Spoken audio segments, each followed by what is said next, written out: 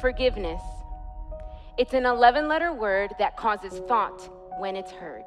It's an action that we want to receive, but sometimes find it hard to believe that others could actually achieve the right to my forgiveness. And I don't fully know if I understand this forgiveness. You see, because some say I should just move on and forget. But then what? They get to live a life without regret? Because they're the ones who are to blame. It's them. They're the ones that should be covered in shame, not me, not my name. I should not be the one going insane. I should not be the one carrying this pain, and yet here I am. And it's like I'm programmed to replay those moments in my mind, time after time after time after time. My thoughts feel like they're stuck on rewind, and I need to find a way out of this misery. Can't you see? I just want to be free.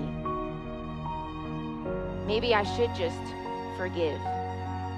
But sometimes I relive that anger and the pain, and I find it hard to contain when I know I should just abstain and refrain from putting those thoughts inside of my brain. I shouldn't let bitterness grow inside my heart. I shouldn't even let it start. I should set myself apart. Do not add to cart. You can outsmart this. You don't need to reminisce. You don't have to carry unforgiveness.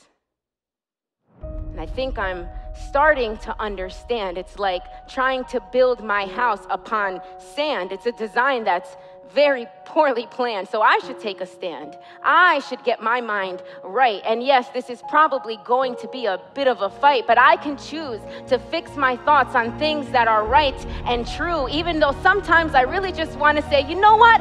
F you. God, please help me. Because I have no clue. What do I say? What do I do? And the one who's forgiven the most ever, God, it's you. You've forgiven me of more than anyone ever could. And you've been there for me more than anyone probably ever should. This is forgiveness understood.